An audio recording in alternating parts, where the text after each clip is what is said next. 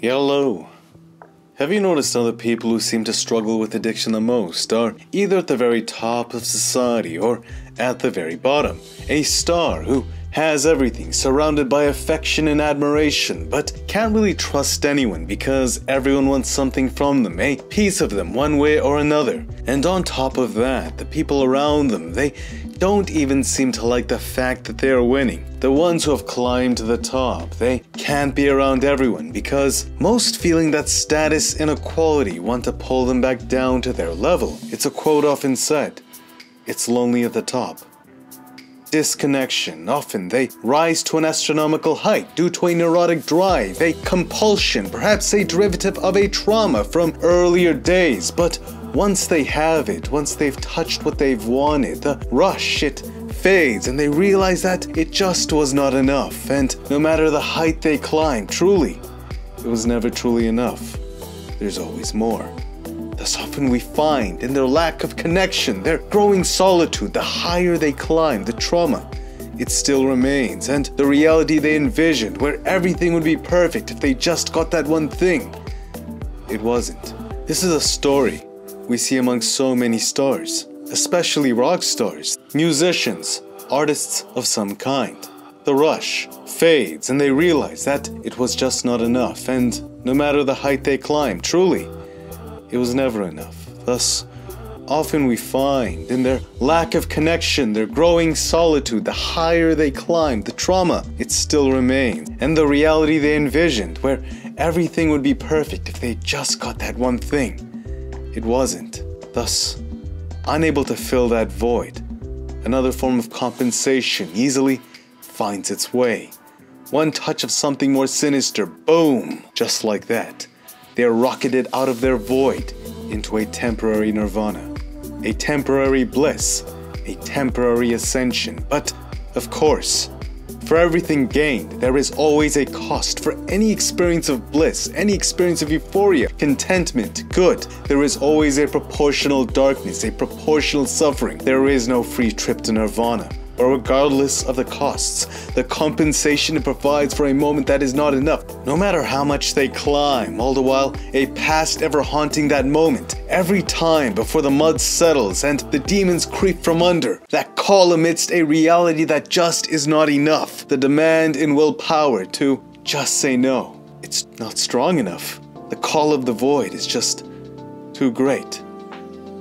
That's what we often find, whether one is at the very top or at the very bottom. The story of escape, the story of compensation, it looks all the same. And whether it be in video games, gambling, narcotics of some sort, whatever the addiction may be, to escape reality one way or another, neglecting one's commitments, neglecting oneself. I've seen this so many times, and it's a reality, prevalent amongst both those who have nothing and those who have everything. It's as if hell, it can manifest itself at both poles. Thus, what is the answer then? If hell can be found at either extreme, where is it that we should go? Can one be of great accomplishment without being plagued by the same vices? Because at the end of the day, for example, gaming does not have to be bad. Games can actually be very beneficial. The problem comes when one loses balance using video games to compensate for their present reality. Of course, greatness can emerge from such forms of compensation, but even then, when it eats everything, including your ability to sustain yourself, when the addiction one way or another destroys your health, your mind, further perpetuating a dark environment by destroying the very foundation needed to cultivate a healthy one, that's when it becomes a problem. And what is the result? You go back to the vice for the vicious cycle it reinforces. Because the vice made things worse, you need to do more of the vice to compensate for that worse. What does one do? How does one escape?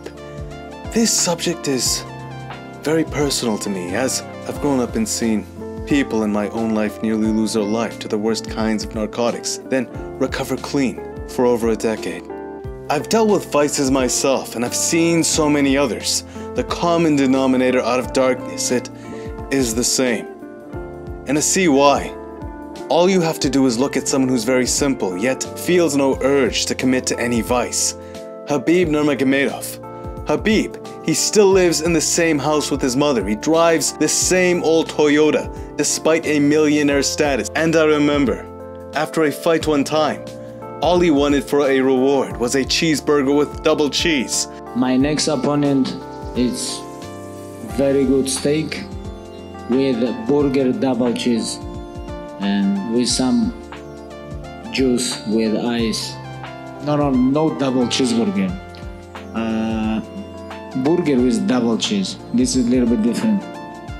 If you think about it, it makes no sense. After all, Khabib Nurmagomedov was born in a ruthless, war-torn mountain. His world was very, very harsh. If anyone should be traumatized, it should be Khabib Nurmagomedov. Yet, under that immense conflict, he seems to show no need for compensation.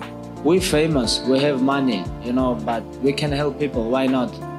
If you have money in your hand, this is very good. But if money go in your mind, this is very bad. If you help people, why I cannot help him? I'm gonna help him. Where most would have been traumatized, destroyed, ripped apart and haunted by the demons of that world, they would have ended up very lonely and in their solitude if a vice is present. It will make sense to compensate under that turmoil, but respect your parents, be your parents very close. This is very important. Parents, everything, your mother, your father. It's like I told you guys, when I go to the cage with my father, I feel I go to the cage with the lion, My father was with me, Shamil was with me, Muhammad was with me. Of course, Javier Mendez, Mexican lion.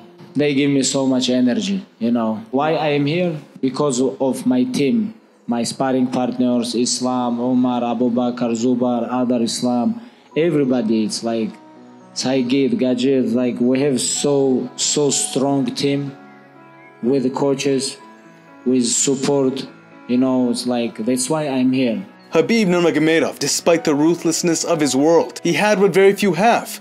A community of people who love and believe in him. A form of spirituality to aid in his certainty and optimism. Discipline and meaning which fuel his fight for his people, his beliefs, his family, and of course, a strong and wise father who guided him through all of it. When you understand, you realize that even in the worst situations, living a very hard life, you can still live a meaningful one, full of contentment. And at the end of it, the pull of vices is so faint that trading their temporary euphoria in the present moment, even in absolute suffering, is just not worth it.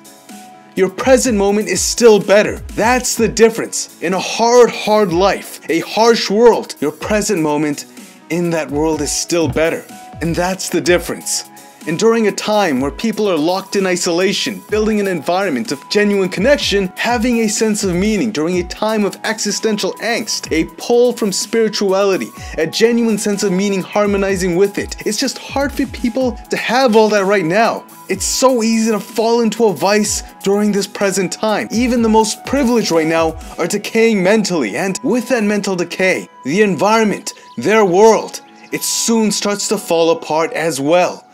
Your world, it is a reflection of your mind, and if you don't have an environment that positively reinforces it, it's very difficult to maintain the correct mindset, which further perpetuates that cycle, further perpetuates deterioration. The natural result is picking up some form of compensation. Humans are cause and effect. We have our own willpower to change our destiny, but I truly believe willpower is finite. Thus, part of the aim is to ultimately set up an environment that pulls you into a meaningful form of engagement.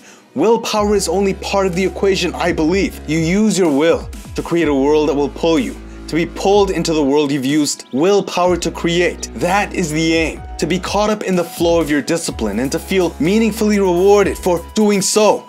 That is the aim, I believe. Find a way. It won't be easy.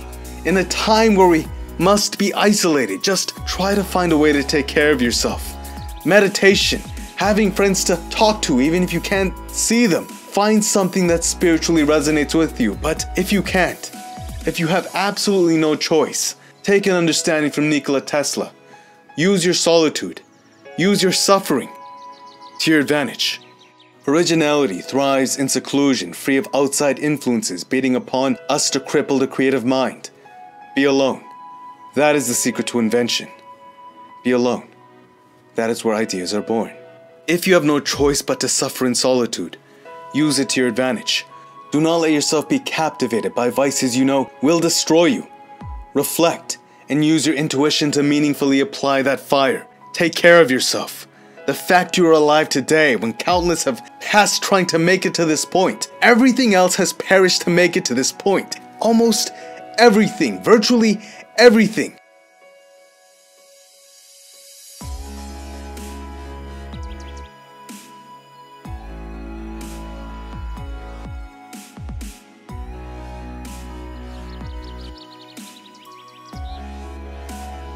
Yet you are here. Your existence has fought to this impossible point in history. You are here as truly a feat impossible. You are here. Just think about that. If life has been around for about 4 billion years, if that is true, and all that life has been fighting, all that life has been trying to take each other out and dying, everything has died to this point, and somehow one sperm cell made it to an egg. If another one did, you wouldn't be here, but that one did. Out of all that life that fought and died, somehow you ended up here. You fought your way to this point, and that is all encoded into you. Just think about how impossible that is. Think about that and honor that. Honor what you are and make the most of it one way or another. The antidote to addiction is connection, but if you can't, if you have no choice, take that as a sign for something greater and apply that suffering creatively to your benefit. You can handle this suffering if you can find a way to meaningfully do so. And that's not just words, it's in your DNA. It runs through every fiber of your being. You are an environmental adaptation built to overcome great suffering.